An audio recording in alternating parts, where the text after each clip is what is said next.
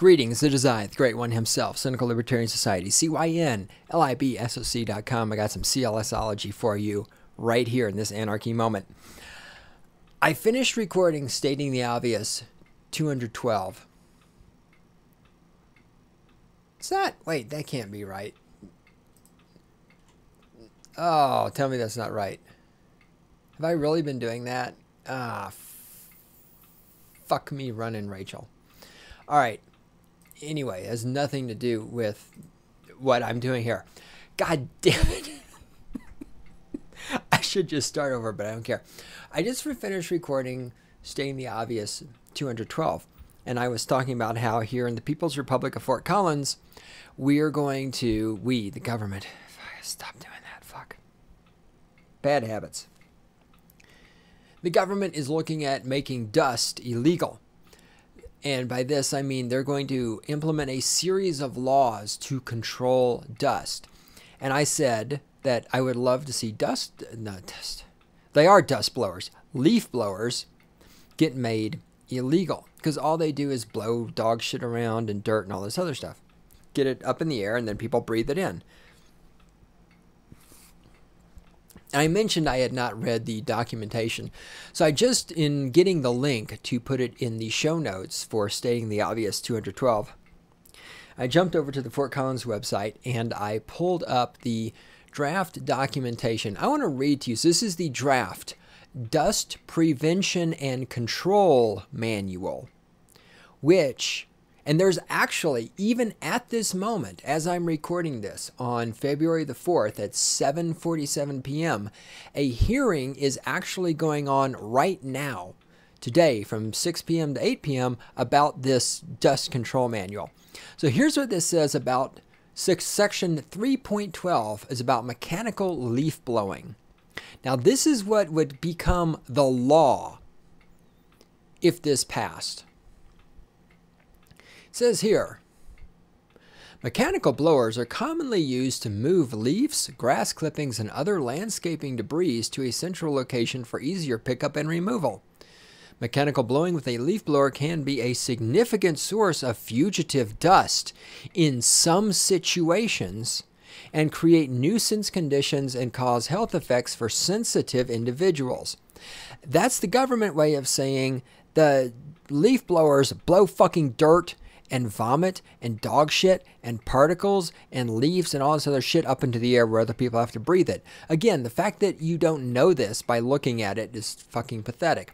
Mechanical leaf blowing can resuspend dust particles that contain allergens, pollutants, and molds, as well as pesticides, fecal contaminants, and toxic metals, causing allergic reactions, asthma attacks, and exacerbating, god damn it, I can't talk still, other respiratory illnesses.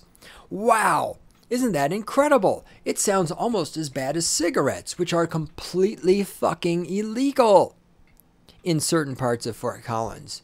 But are we going to make dust blowers illegal? No. I mean, well, they are dust blowers. Leaf blowers legal? No. However, here's what they are looking at doing. Dust control measures.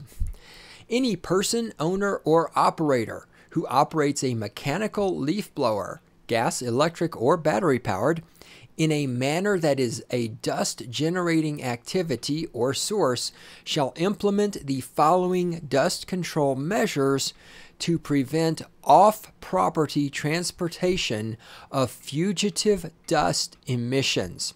Okay, so first of all, anybody who's operating it, the person, the owner, or the operator. So the operator can be held legally responsible, as can the owner, as can, I'm sure, the property owner.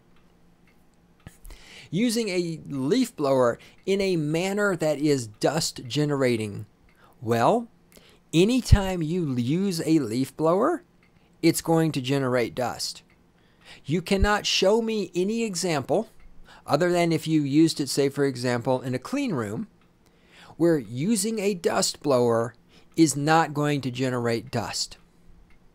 Every fucking time anybody uses a leaf blower outside, it's going to generate dust.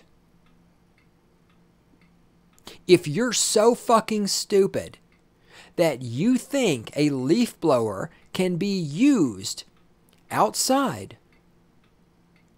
without generating dust, you should fucking kill yourself. If you have children, you should kill them first so as to make sure your DNA does not continue to fucking replicate. So these are the following dust control measures that must be implemented. Number 1, alternative method. Use an alternative method while possible, such as a rake, broom, shovel, manual push leaf sweeper, or a leaf vacuum machine equipped with a filtration system. It's always possible to use a rake, a broom, a shovel, or a manual push leaf sweeper or a vacuumer. It is always possible in 100% of conditions to do one of those alternative methods. Therefore, no leaf blower should ever be used in Fort Collins again. Number 2, prevent impact. Do not blow dust and debris towards people, animals, open windows, air intakes, or parked vehicles, or onto adjacent property, public right-of-way, storm drainage facility, or watercourse. Well, you know what? No matter what direction you blow the dust in, there's either going to be a person, an animal, an open window, an air intake, a parked vehicle, or adjacent property, or a public right-of-way, or a storm drainage facility, or a watercourse in that direction. I hope to God this fucking passes, because I will fucking walk around, and every time I see some cocksucker with a leaf blower, I will call the fucking government.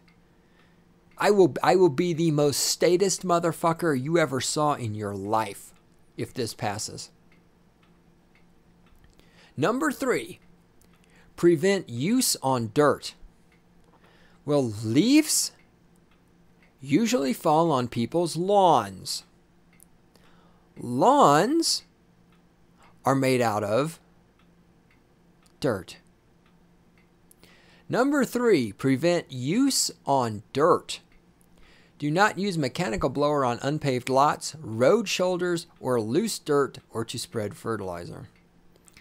Number 4, low speed. Use the lowest speed appropriate for the task. Okay, who's going to decide what is the lowest speed appropriate for the task? Let's say it's a 3-speed leaf blower, and you have it on the medium speed. When the government shows up and says, well, you should be on the lower speed, by what scientific criteria is it being determined what is the lowest speed appropriate for the task? Number 5, operation. Use the full length of the blow tube and place the nozzle as close to the ground as possible, because that's going to help how.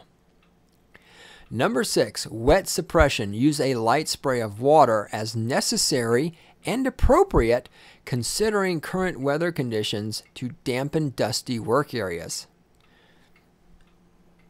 Prevent water, dirt, and debris from entering any storm drainage facility or watercourse. Who decides if it's necessary or if it's appropriate? Number 7, remove debris. Remove and properly dispose of blown material immediately.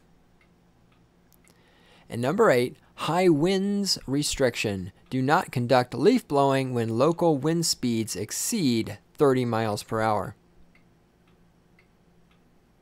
What if the wind speeds are 29 miles an hour? How do you know the wind speed? What if my dream came true and I got a little bit statist? What if, oh what if, leaf blowers were just made illegal like cigarettes are? Then I wouldn't have to put up with this shit. How about that?